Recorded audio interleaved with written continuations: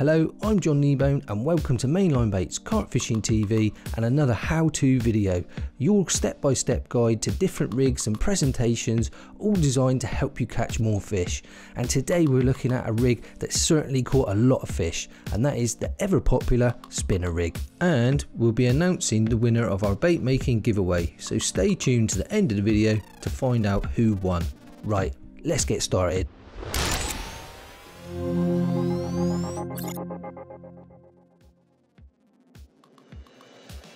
The great thing about the spinner rig is it's quite versatile when it comes to your choice of hook.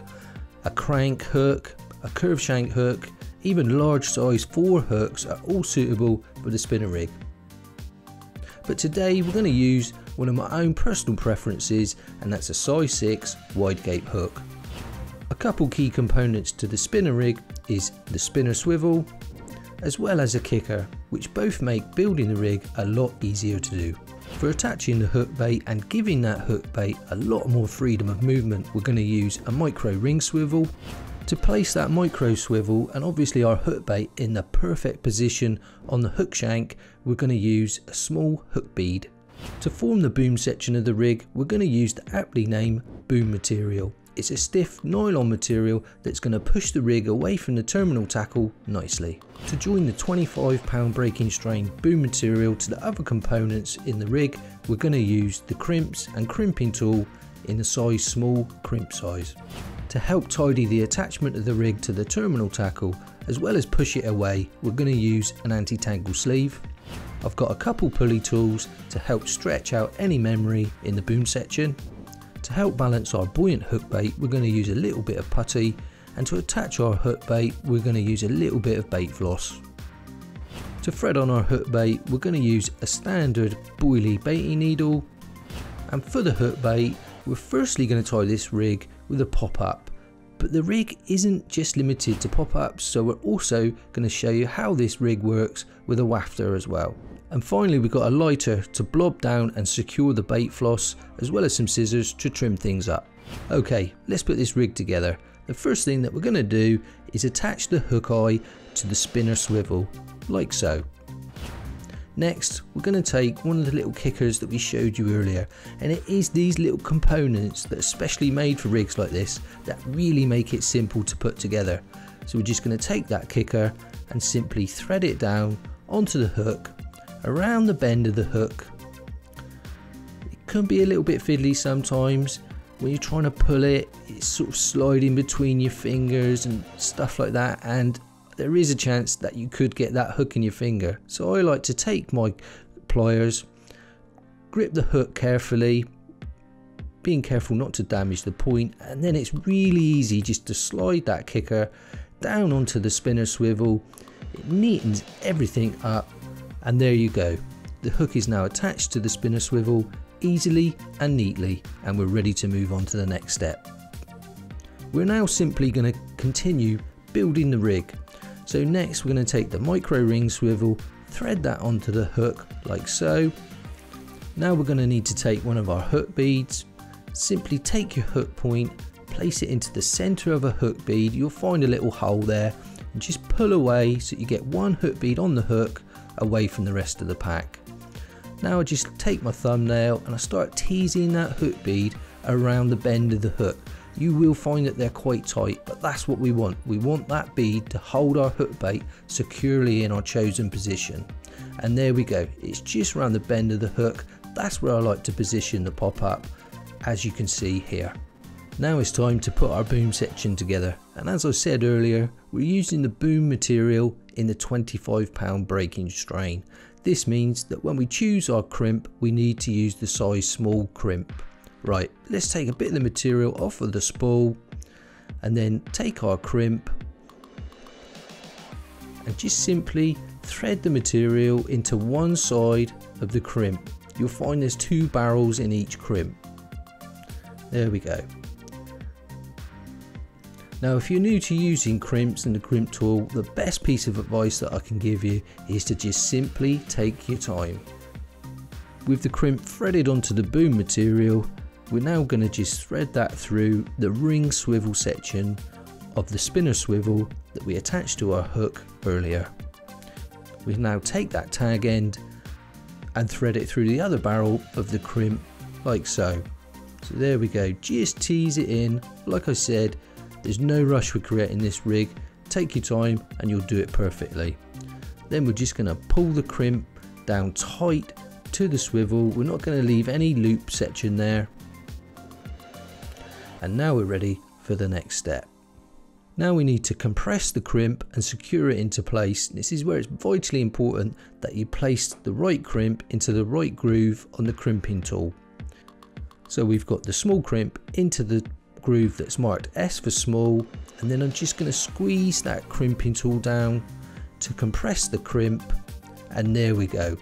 Got a really good, secure, strong join there between the spinner swivel and the boom section.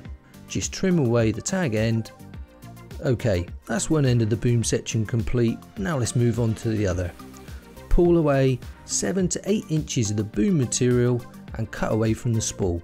Then take an anti-tangle sleeve and thread this onto the boom section. Now you'll find it much easier than trying to get it on once we've attached our second crimp and loop. So there we go, just thread it down onto the hook link like so.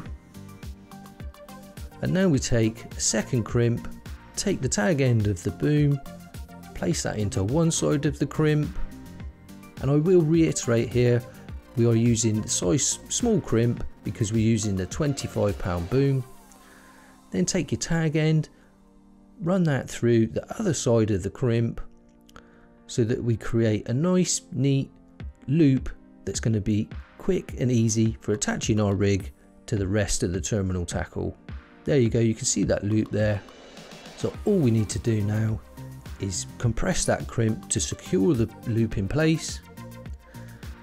So take the crimp, and again be really careful here, just take your time. We're using a small crimp, so we're just going to place that inside the groove on the crimping tool that's marked S for small. And once we're happy that that crimp is all lined up nicely within the tool, just like we did before, we're just going to squeeze that down, compress the crimp, securing it into place and leaving us with a perfectly formed loop in a material that's so stiff would have been really difficult to tie a knot in. With the crimp now securely in position, we just take our scissors and trim off the tag end just to finish off this loop end of our boom section.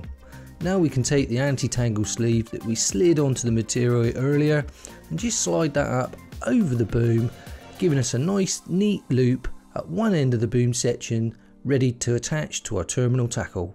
Now the boom section is a very stiff material and we may have put some kinks into it as we've been creating our loops and crimping and so on. So what I'm going to do now is just use the two pulley tools, attach them to either end of the boom section and give it a pull under tension to remove any kinks that could possibly be within that boom section. And as you can see, it's lovely and straight now. It's going to push our rig out perfectly and give us a fantastic presentation.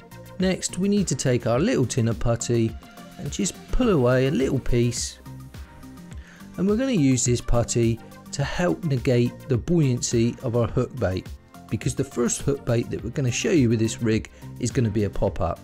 Now the rig is already quite heavy due to the components such as the spinner swivel, but this will just help us fine-tune the presentation of the rig in the edge just before we cast out. So I'm just going to mould that piece of putty around the crimp, like I say, next to the spinner swivel, and that crimp will just help secure that putty into place. It won't fall off, and there you go, we've got a nice neat barrel like piece of putty that's going to help balance our hook bait perfectly. Now we're ready to attach our hook bait, and as we said earlier, you can use this presentation with both wafters and, as you see here, a pop-up. So I'm going to take the baiting needle, just thread that straight through the centre of the pop-up.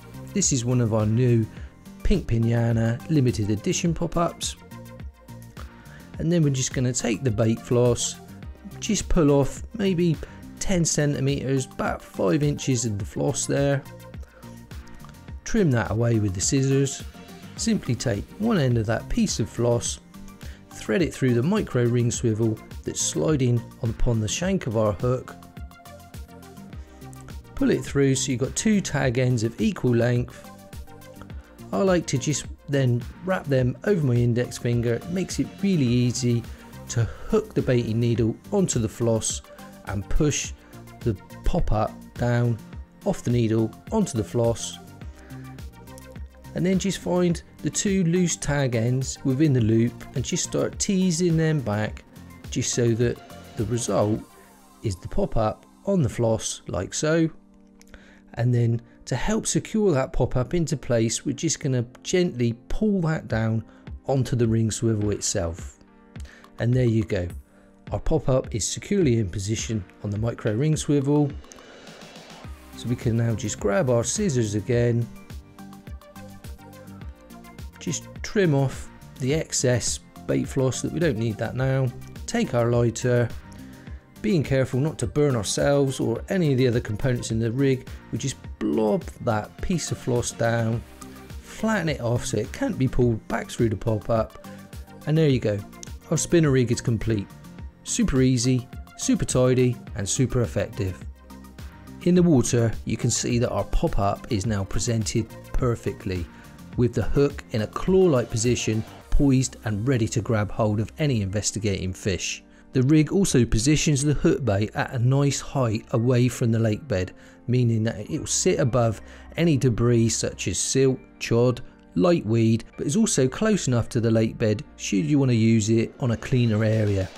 As we said earlier, the spinner rig is not just for pop-ups. So you can see here we've attached one of our essential cell cork dust wafters.